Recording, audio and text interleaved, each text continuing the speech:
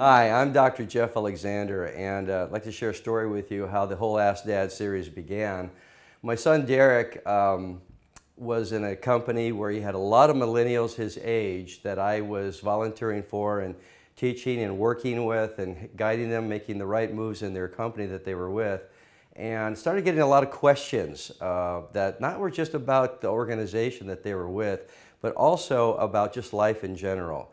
It seemed like a lot of them grew up sometimes in an environment where they either didn't have a father or a mother or a mentor of some sort to guide them. So I started getting a lot of questions, and then my son Derek came to me and said, hey, a lot of guys are coming up to me and asking me if they could text you, if they could email you, if they can call you on the phone and ask you certain things. And I said, sure.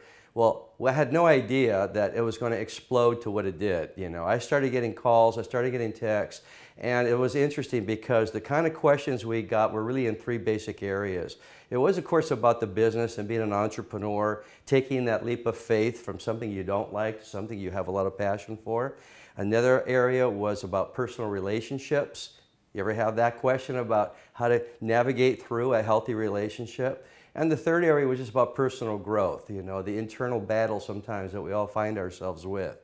And so these questions started coming, and it just grew and grew and grew. And finally, I'd call Derek up and say, hey, Derek, do you know this person? And Derek said, I've never heard of them. So the people that I started working with were telling other people, and they were telling other people.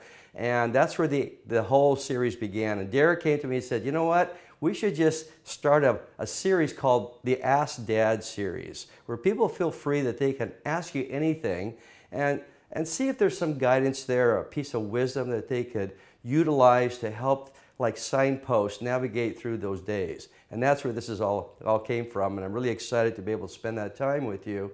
And we'd love to be able to offer that service as we move forward in life.